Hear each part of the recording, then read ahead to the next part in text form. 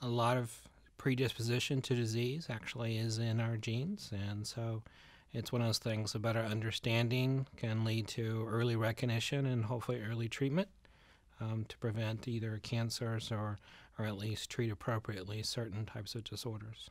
A lot of what I do is recognition, reassurance, discussing the family as a whole unit, and how that child or individual is part of that family, psychosocial support. It's really much more of a holistic attitude, I think. One of the things that attracted me here to Advocate Children's was the fact that there was so much attention putting on the value of the patient, not as a research tool, but actually as a patient.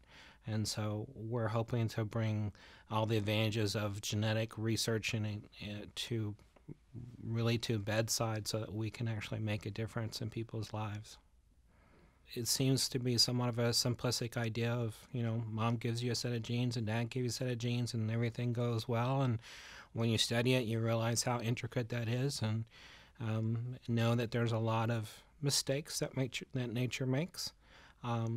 Mistakes that sometimes just create individual variations from different eye color to hair color, freckles, moles, those kinds of things, down to actual birth defects. And so I think a better understanding of how that comes about will be an important facet to understand more about how we can prevent and or treat different genetic disorders.